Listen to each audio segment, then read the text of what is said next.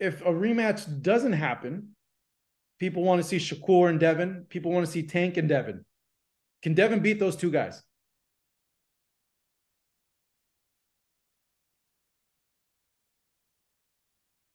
With what he has right now, no.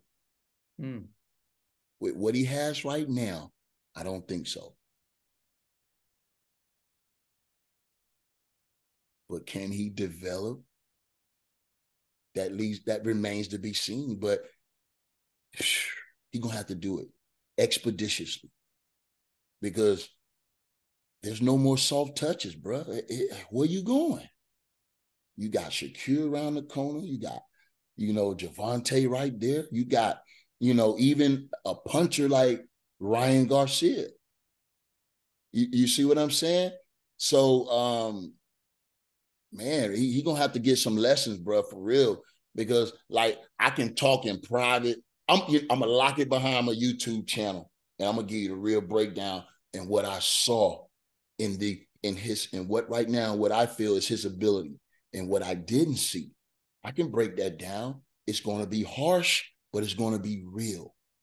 And if they respect the game, then they'll hear it loud and clear because it's gonna be truth because it's on film, but everybody might can't see it. You see what I mean? Because I know people can't see through my eyes and through my vision. So yeah, I can do that, but it's going to be harsh, but it's going to be real. And if they really respect the game, they'll look at that as constructive criticism and get better. But I know exactly what he need to do. I know what I didn't see. And I know why he's struggling with power. I know why. But, that I got to get in the trenches with a guy in order to make a difference. You feel me? So, hey, man, I got the information. I got the education. I got the experience. I got the years. I've been to the mountaintop. I beat one of the greatest fighters of all time. And the game didn't retire me. You ain't never seen nobody counting over me. But I can go on the whole, I can go on the whole GOAT list and show you where all of them at. You feel me? And you talk about the best defensive fighter of all time. Who took less punishment? Who took less punishment? Amateur or pro? I say you don't see a lot of scars on you, Tone. I don't see a lot of scars on you. I ain't never been cut, bro. I ain't never been cut in a boxing match. I fought all the killers. You feel me? You want to learn how to sit down in the pocket and be dressed down in defense? Come see me, bro.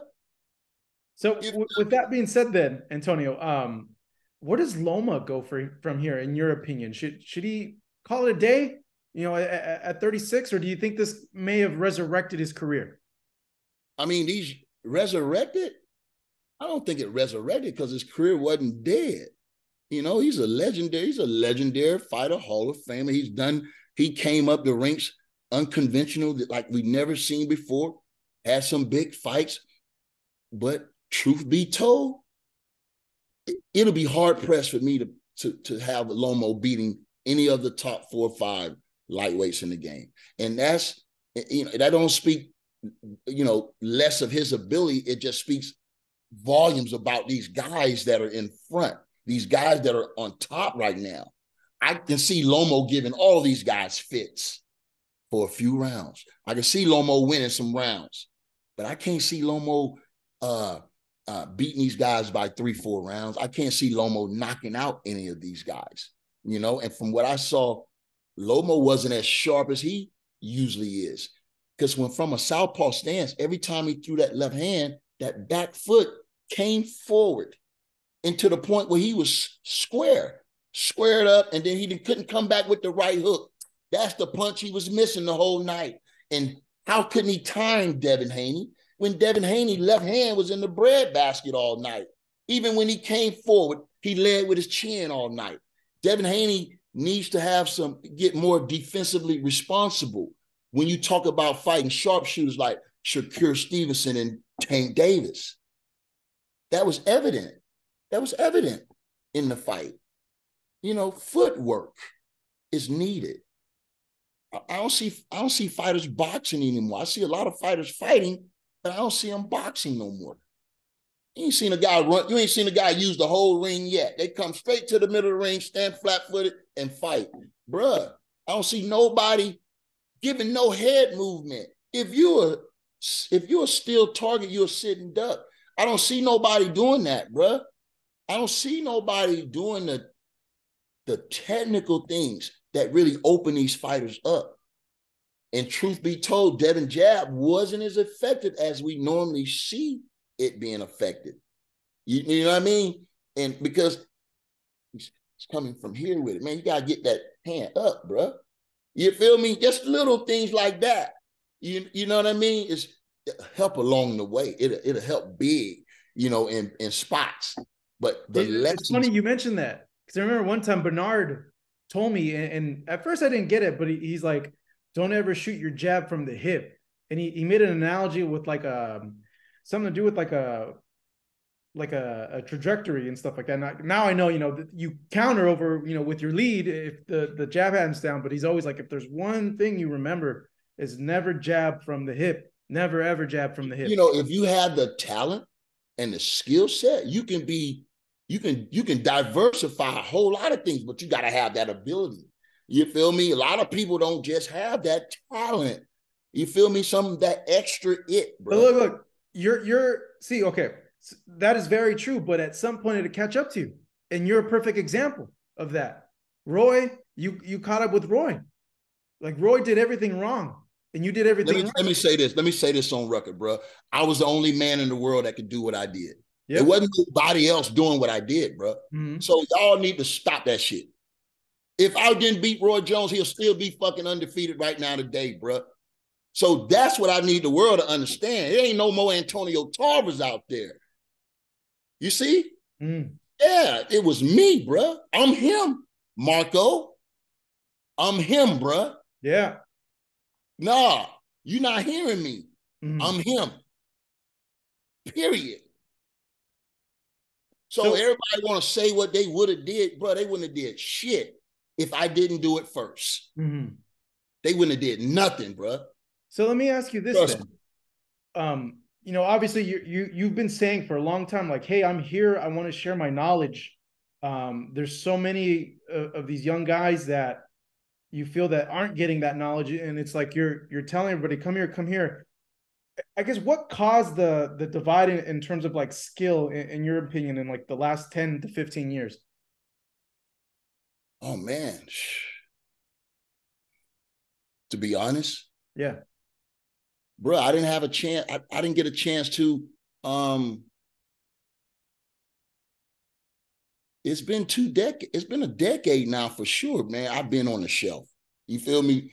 I haven't been vibrant or involved. You feel me? But I'm a tool, bro. I'm a tool behind that mic. And by the way, I enjoyed you on Showtime. Behind that mic, bro. You were great on Showtime, man. I loved listening. Bro, I was great on Spike. I was great on ESPN, bro. That's another thing. That's what I mean. When the sport won't even help itself grow, because they won't put people in position that they know supposed to be in position, bro. You feel me? I don't get that. Boxing got to help itself. They got to understand, bro. Like, if they love the game, they got to do the right thing. You see what I'm saying? And I got too much experience not to be in the game. You feel me? I've done too much, bro. I earned it. Nobody gave me nothing.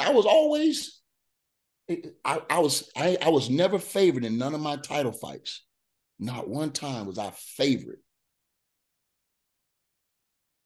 Come on, seriously? Not even against Clinton Woods, not even against Danny Green. I wasn't. Danny Green, I'm surprised. Danny Green, to be honest, he's so much more skilled than him. but I'm just saying, because they even do that with their heart. Mm. You feel me? Rather than with this, they set the line with their heart. You feel me?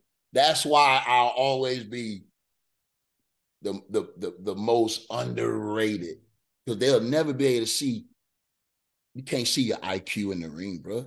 You can't measure that on the tail of the tape. You feel me? You can't say that. But go back and look at my fights. Look how I made all the tough fights easy. Right? All the tough fights easy. And only one person got the best of me in my whole career. That was Chad Dawson. He was 14 years younger than me. He was a talent. And we were basically identical in size. It was like speed. He was just 15 years younger than me. But he didn't knock nothing out. He ain't dominate nothing. And the second fight was arguably a draw. You could have, if you really serious about turning down the volume, you can see that fight. But I knew I wasn't getting no decision. And, you know, he had a great trainer. They avoided the left hand. So, you know, it was a good win on his part. But other than that, I got the best of everybody I fought outside of Bernard Hopkins. So, you know, I had what I would think and consider legendary career. You feel me? But my thing is, bro, like even through the amateurs, how didn't they see me coming, Marco? You know, but so my thing is now I'm transitioning, bro. I'm transitioning. I want to give some of this experience away to these fighters and give them the best chance to win, bro. Like, you feel me? And if you don't get better when you come over here, you ain't got to do no business with it. I guarantee you, any fighter that come over here, he gonna get better. He gonna improve on everything that he's trying to do, and that's a guarantee. Because I know I can teach you something you don't know. I know I can teach you something you don't know about this game that's gonna benefit you in that ring. We got a whole structure down here. Camp house. We got camp house. You feel me? We got a nice gym.